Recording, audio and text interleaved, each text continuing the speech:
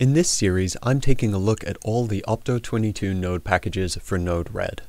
Specifically, this video is going to be focused on the Node-RED contrib groov nodes for groov view. I'll go over both the read and write, briefly go over how they're configured, and show a couple of examples of how they can be used. Let's dive in.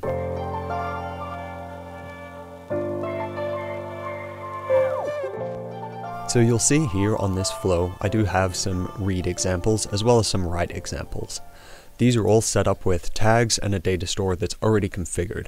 And if you're not sure how to configure the credentials for this groov project or set up the data store, we have another video that covers that configuration that'll be linked in the description below. So here I do have my localhost configured with an API key. I do have it set up to look at the Node-RED data store that we'll see in just a moment, and I'm going to read in the tag value as well as status, table, flag, and I will set a counter. So let's take a look at all of that over in groov view.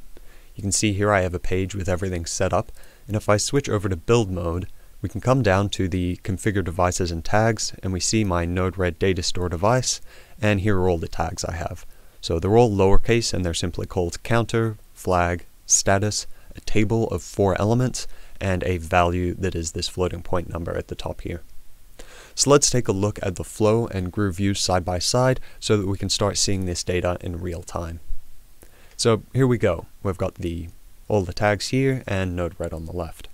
So if I were to inject and read this value at the top here, I do get 5.9. It's rounded to 5.91 over here in groov view, and we get the full value over in Node-RED. If I were to change that either through the browser or through the front display on the groov epic, we can see it's updated, and now when I inject, 3.33, I get the updated value. So very trivial to read in these analog values. We can also read in strings quite simply. If I inject and we read in the status, we'll get hello world. If I change that to just hi there and click OK, when I inject again, right away we get the updated value. We can also overwrite this because it's a string, so let's just inject here. So we can inject into our node, set the status, and we will be setting it on message.payload.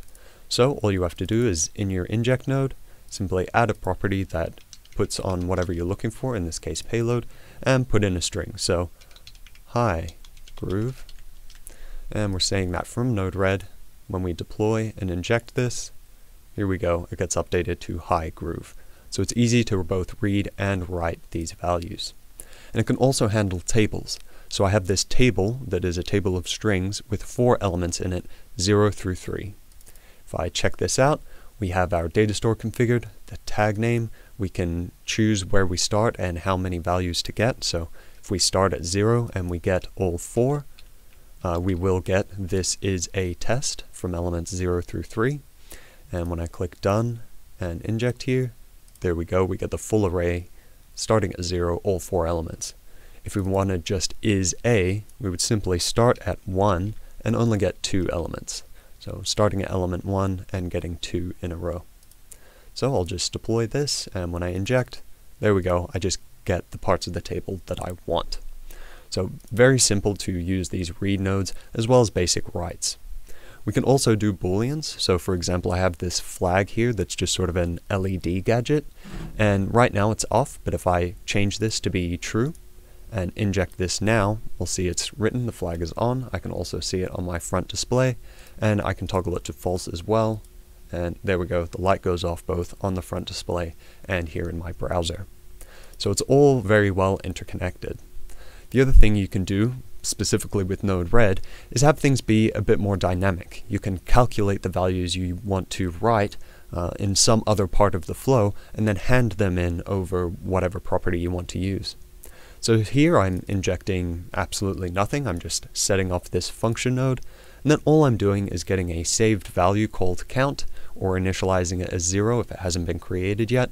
I increment it by 1 and make sure I save that in the internal storage of this node's context, and I output it over here to this counter.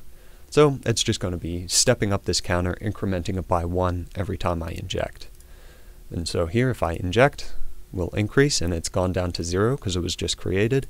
If I inject again, it goes up to 1, inject again, 2, and so on.